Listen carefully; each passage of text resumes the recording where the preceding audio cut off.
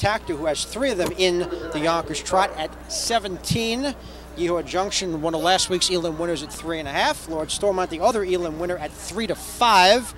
Stag's Breath, post 7, Burnt Lindstedt at 25, and rounding it out, Baltic Bet and Billy Parker Jr.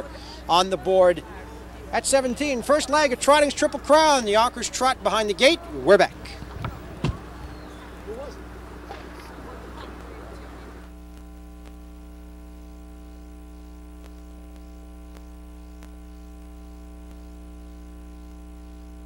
They're off. Dominant Dream tries for the lead. Take Chances along the inside. Second, Lord Stormont towards the outside. Third, Slash on the rail. Fourth, Take Chances goes off stride. Around the turn down the backstretch. Dominant Dream in front by a length and a half. Lord Stormont second. 4 lengths back to Baltic Bet the outside. Third, Slash along the inside. Fourth, gap of 2.5 lengths. Max Sawley fifth. Yeehor Junction sixth. Stag's Breath seventh. Approaching the quarter pole, Lord Stormont on the outside to get the lead. Dominant Dream back to second. Quarter times 28 and 1.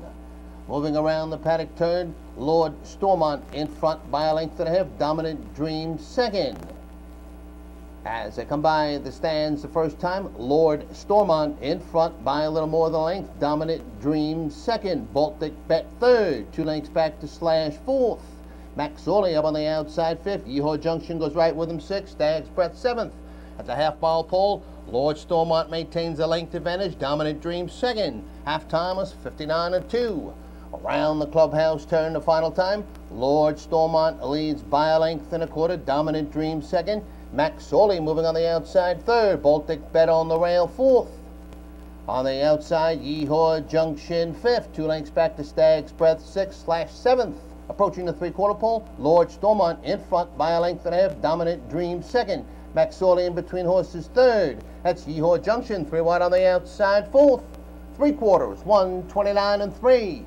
Around the far turn, Lord Stormont in front now by 3.5, 4 lengths. Yeehor Junction the outside second. Dominant Dream goes off stride. They're at the head of the stretch. Lord Stormont in front by 3.5 lengths. Yeehor Junction down the center track second. Lord Stormont still in front by 3 lengths. Yeehor Junction's not going to get him. Lord Stormont to win the 1997 Yonkers Trot.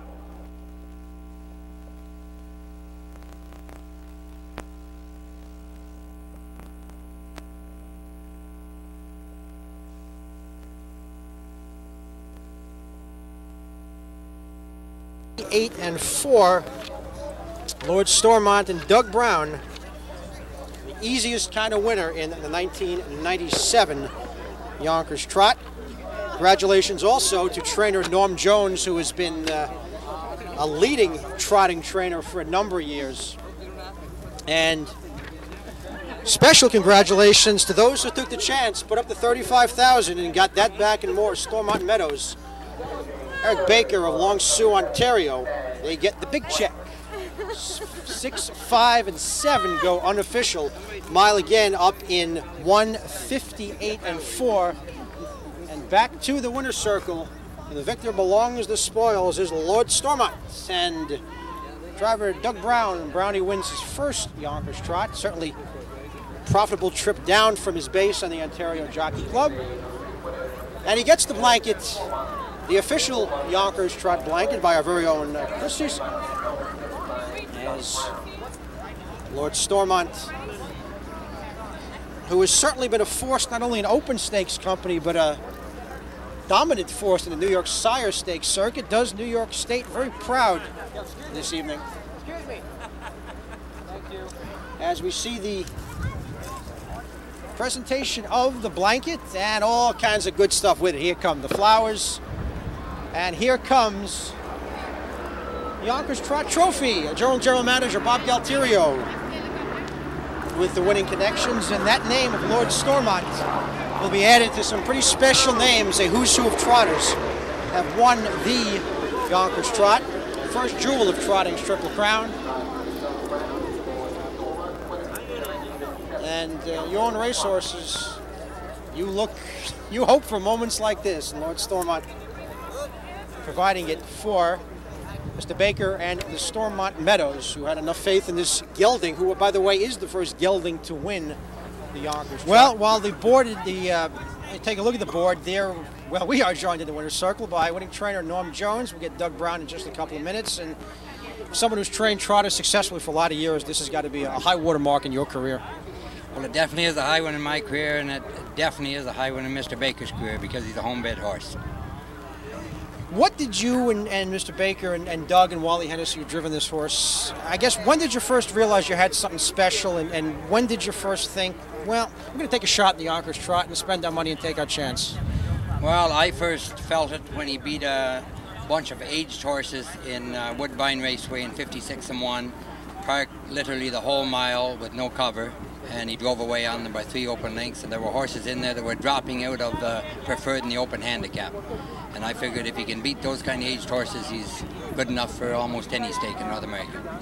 We talked last week, and you said it was the way that Wally Hennessy told you something about the way this horse takes the turns that said, well, maybe this could be a half-mile prospect.